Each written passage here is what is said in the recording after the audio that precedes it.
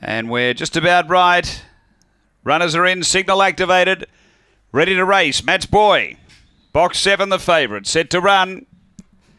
Ready. And away. And it's a good line out, actually. Speed now from Match Boy's going to cross them and lead. Match Boy skips away by 3 or 4 on Molly McBain. Next, Magic Train, Max Destruction. Then Excuse-moi. Next is Jacko's Reply, Lola's Empire and Emily Dryad. But up to the turn, Match Boy's got a good lead. Out by 5 or 6 now on Molly McBain. Then Max Destruction. They're in the running, though. It's all Match Boy. Well clear. And Match Boy won it well. Seconds close. Magic Train in a photo there with Max Destruction. Then Molly McBain, Excuse-moi, Jacko's Reply, Emily Dryad and Lola's Empire back at the tail end. The time here is around 23 and 30.